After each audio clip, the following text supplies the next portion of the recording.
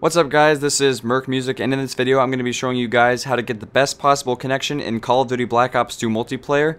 It's basically going to guarantee you guys a 4-bar connection, unless you have just the worst internet possible. But all you have to do is go to public match, find a match, and then click X for search preferences. There's going to be 3 options. There's going to be normal, any, and best.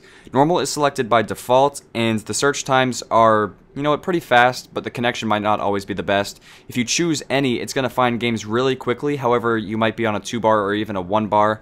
And if you choose best, the search times might be pretty slow. However, you have a really good chance of getting 4-bar. So what I decided to do is I went onto Core and searched for TDM, because in most of the Call of Duty games, the typical player plays TDM, so a lot of people play TDM.